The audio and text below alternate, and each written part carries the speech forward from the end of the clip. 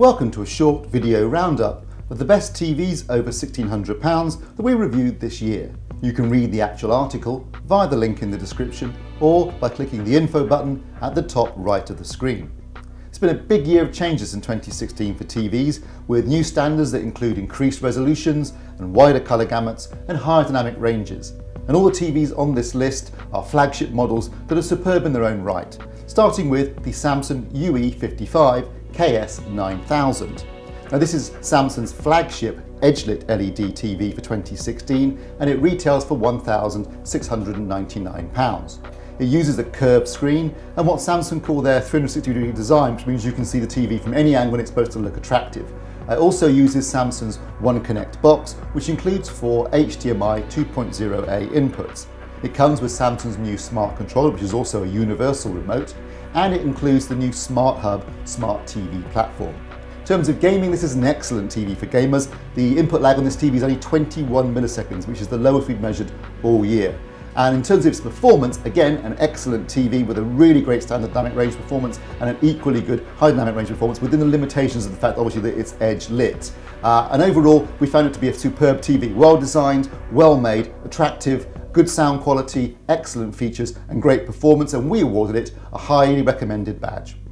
The next TV on our list is the Panasonic TX65 DX902B. This is their flagship LED LCD TV for 2016, and it retails for £2,499. That's a pretty good deal when you consider you're getting a 65-inch screen size here. It also uses 512 local dimming zones behind the flat panel to give you improved blacks and reduced haloing. In terms of its features, it's THX certified, it's also Ultra HD Premium certified by the UHD Alliance, and it supports 4K, HDR, wide colour gamut and 10-bit video.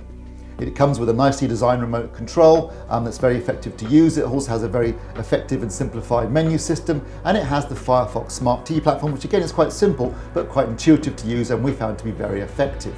In terms of its input lag, it delivers about 35 milliseconds, which is good enough for most gamers, I suspect. And in terms of connections, at the rear you'll find 4 HDMI 2.0A inputs along with a number of other legacy connections. Its performance out of the box was very good, and after calibration this is quite simply the most accurate TV that we reviewed this year, particularly in terms of its colour performance but also in terms of its grayscale.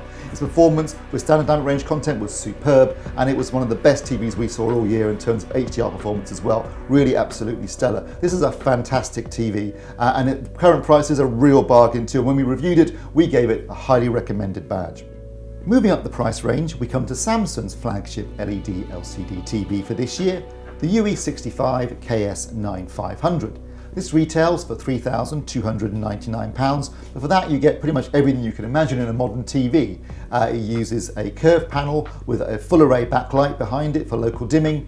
It has a 4K panel, it supports HDR, supports wide colour gamut, it supports 10-bit video. It also is Ultra HD Premium certified by the UHD Alliance. In terms of its design, it uses Samsung's 360-degree design, so you can look at it from any angle if you want to. It's very attractive. It uses the One Connect box, which includes 4 HDMI 2.0A inputs, and it includes Samsung's new smart controller, which is a universal remote. It also has Samsung's new Smart Hub Smart TV platform as well, which we found to be very effective. And as with all Samsung's TVs this year, it has an incredibly low input lag of just 21 milliseconds, making it ideal for gamers. In terms of its performance out of the box, it was a pretty accurate TV out of the box, very accurate after calibration, and it was a great performer, absolutely superb with both standard dynamic range and HDR content as well. In fact, we probably go as far as to say that in terms of HDR performance, this was the best performing TV this year that we saw with high dynamic range content. Overall, it's a fantastic TV. It's got great features, well built, beautiful design. It sounds really good. It has a fantastic picture, delivers a really great performance all round. And when we reviewed it, we awarded it a highly recommended badge.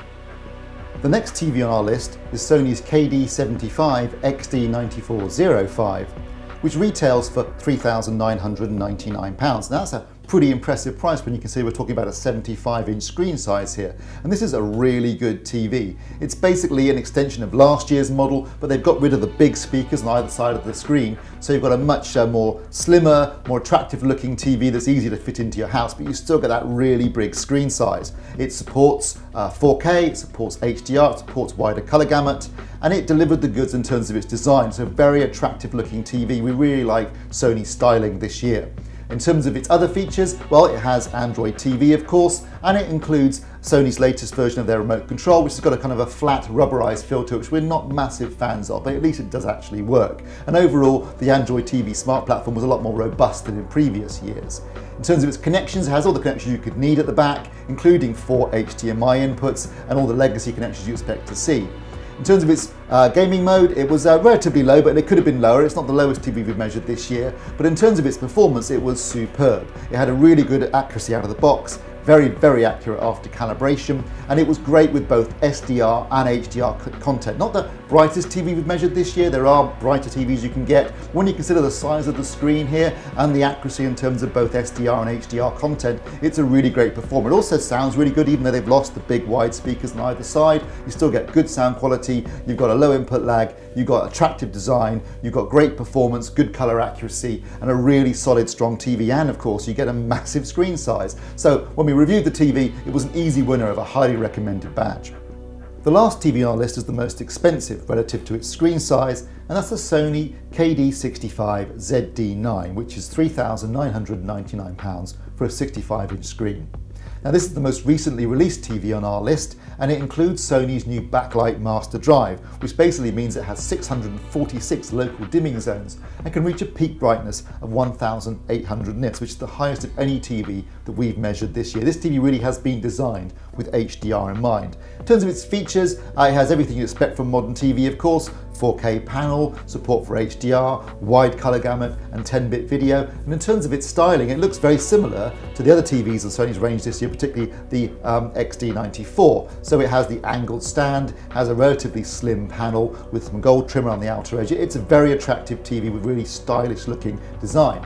In terms of its connections, at the rear, inside these removable panels, you'll find 4 HDMI inputs, along with all the usual legacy connections you expect to see on a modern TV. And it includes Android TV, of course, with a more robust platform than perhaps in previous years, and it includes Sony's new remote control. In terms of its input lag, it's a little bit on the higher side, 42 milliseconds, which is probably a bit high for some gamers, but should be low enough for most people. But in terms of its picture performance, it's absolutely stunning. Out of the box, it was very accurate, after calibration, supremely accurate, and it delivered the goods both in terms of standard dynamic range content and also high dynamic range content. It could deliver really deep blacks, incredible blacks for an LCD TV. The local dimming was superb. There was no real haloing or banding, which we haven't seen on any other TV this year. And in terms of SDR, it looks superb, but really in terms of HDR, what an impression it made. A superb looking TV with fantastic wide color gamut and incredible peak bright highlights, and a really impressive performance. In terms of its sound quality, it also sounded really good. So when you add up the design and the features and the performance, the price doesn't actually seem so high after all. And certainly when we reviewed it, we were more than happy to reward it a highly recommended badge. And that's it. Those are the 5 flagship TVs we've seen this year that we think really deliver in terms of performance. And thanks for watching.